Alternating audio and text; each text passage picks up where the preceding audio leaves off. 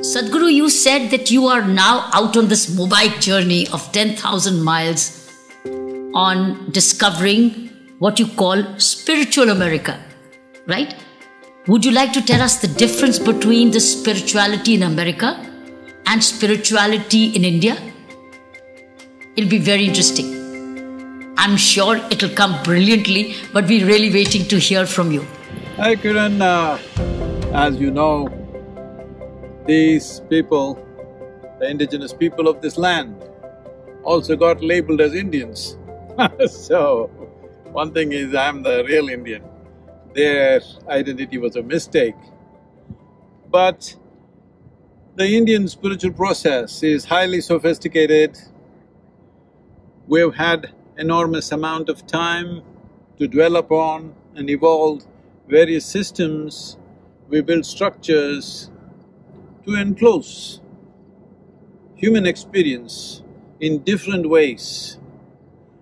The alchemical processes of India are unparalleled, but there is a sophistication, there is a complexity, and because of this sophistication and complexity, over a period of time, from generation to generation, there naturally are distortions, use and abuse of variety of things have happened. Here the Native American spirituality, I want you to imagine this. Let's say, even a few hundred years ago, this is a wide open country. So, when men and women just sat gazing at open plains, which runs for hundreds of miles, without any interruption from anywhere, simply sitting there and gazing at the land.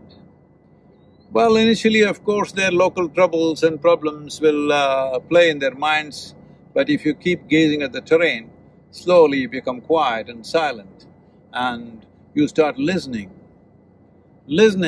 to every different dimension of life.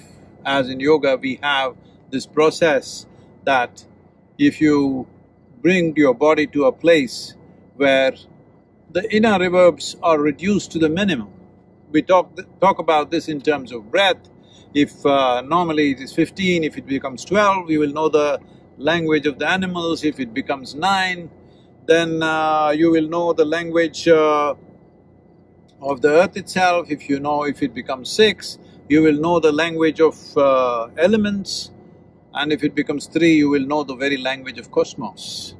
Not by controlling your breath, but by bringing the body to that level of lack of resistance within itself.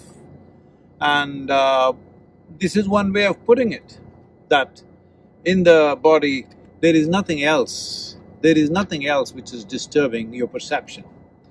So when people simply gaze at the terrain, at the land, this naturally happens. I've spent many years in that mode. So, I'm an unproductive life. I did not start a factory or something because I basically spent time drinking in life, and in many ways, that's what this is about. As you have heard, always Native American people talked about, it's blowing in the wind. Where is the truth? Where is the realization? Where is the perception? It's blowing in the wind.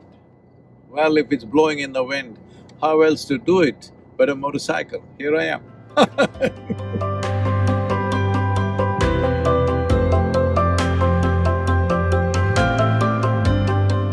So, you should come, Kiran. You must ride with me. If not here in India, you must ride with me. People think you're a woman of iron heart. Let me see, on my pillion.